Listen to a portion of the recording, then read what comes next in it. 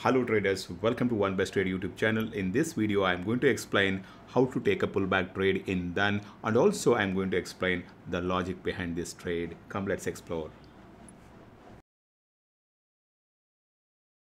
Firstly, all you need to do is identify opportunity and then define your entry and also target and stop loss. Then keep a cursor, press the plus button, and then your order got placed. That is a super order, a limit order. Now you need to select a target tab and drag and drop to the target level, and then select the stop loss and drag and drop to the stop loss level.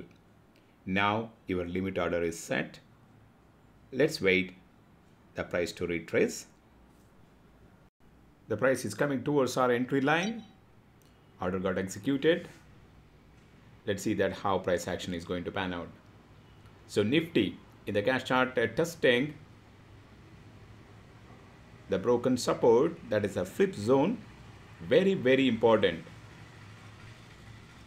Are they going to reject from there? In the premium chart, the market created a drop base rally. Within the drop base rally, there is a small rally base rally. That is where order got picked up. And also our stop loss is just below that rally base.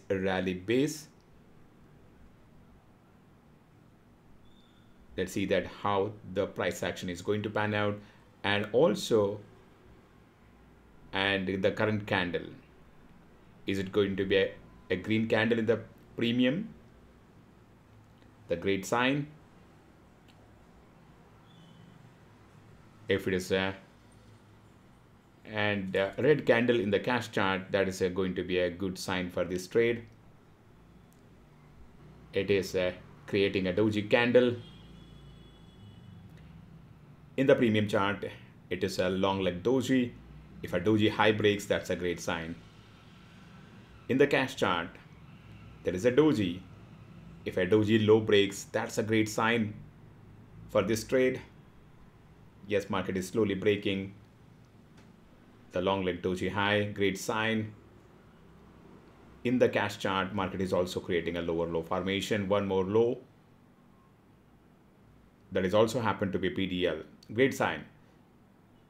So price is very close to our target, couple of points away.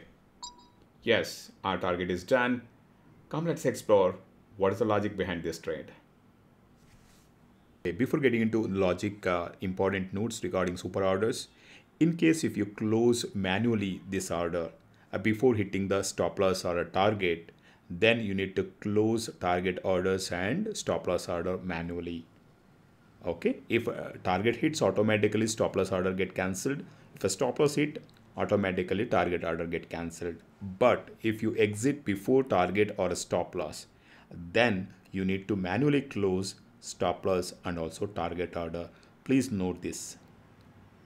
So now let me give you the logic behind this trade. The market opened with a gap down and then sharply recovered towards a previous day supply zone. Very important supply zone where market started giving a rejection. And from there, market created a lower low formation. Market broken the first important support, that is a rally base rally. That was a confirmation to go short. So market given a small pullback towards the flip zone. And from there, we got excellent opportunity to go short with a precise stop loss. That is how we got an excellent target. So if you want to master in price action trading, we do have a courses. For more information, check the description and send me a WhatsApp message if you have a doubts. And we'll catch up in the next video. Thank you very much.